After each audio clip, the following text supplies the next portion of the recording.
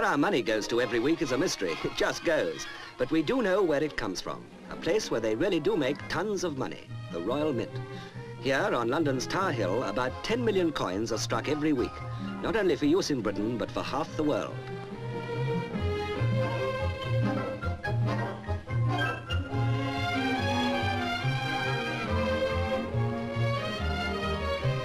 Cupro-nickel for our so-called silver coins, real silver for some foreign coins, brass and bronze, they're all used at the Royal Mint. Each morning, the weight of old coins or new alloys and metal is carefully noted, and at the end of the day, the weight of coins made must tally. Security is strict. Melted down, the compound alloy is cast into bars, which are then rolled out into long strips of the thickness required for the coins, accurate to a 2,000th of an inch.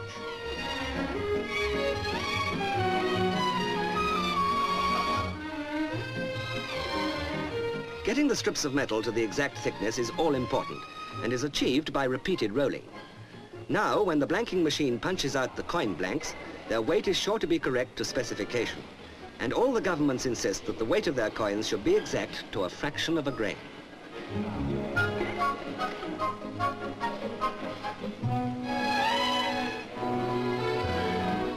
This is hard cash in the making. And in fact, the Royal Mint is famous for the hardness of its coins, a big selling point abroad. Temporarily, though, the coin blanks are annealed or slightly softened in the furnace in preparation for the die stamping to come.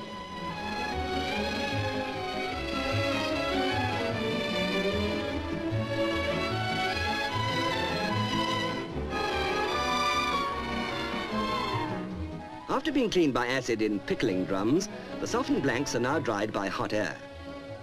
One of the oldest of our state-owned industries, and the history of our mints goes back 2,000 years to Julius Caesar's time, the Royal Mint is constantly looking for production methods that will increase efficiency.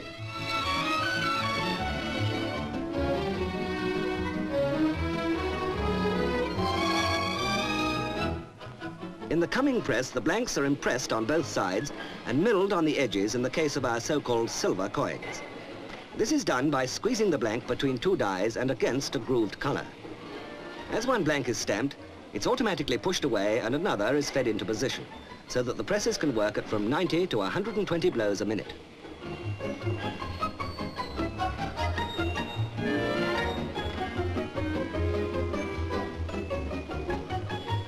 A final check is made visually by trained checkers who watch the coins coming round a double moving belt.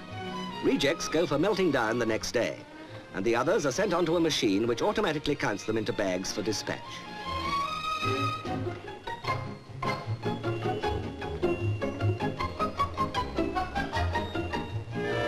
Before the war, these coins would have contained 50% of silver. Today, they contain no silver at all, saving it for industry. But like all the coinage struck in this home of loose change, it's still money. Lovely, difficult to get hold of, legal tender. Where does it all go to? Subscribe to this channel